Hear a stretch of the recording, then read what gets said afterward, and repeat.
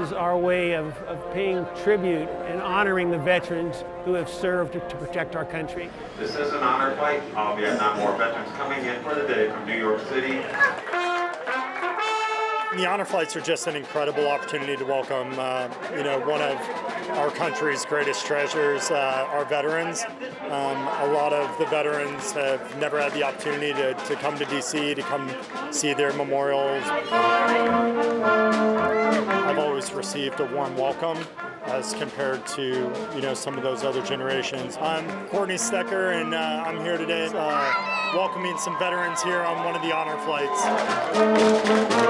People come from all over the United States to the nation's capital to see their memorial.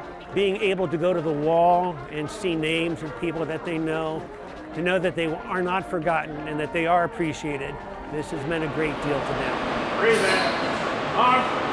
So here we are down at the Vietnam War Memorial.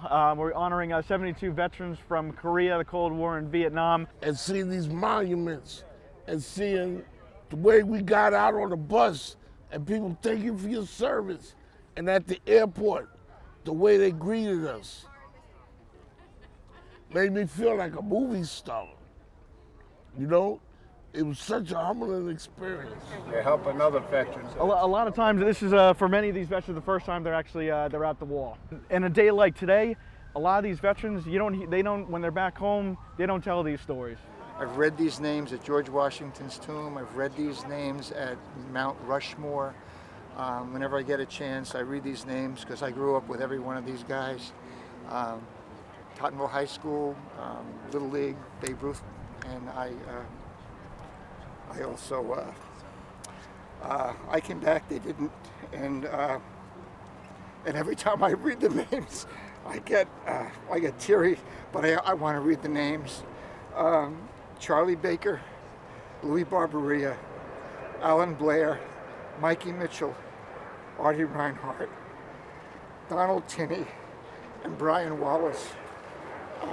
Personally knew them all, and tears me up. To be seen and be honored by the so-called common people like myself, for them to say thank you.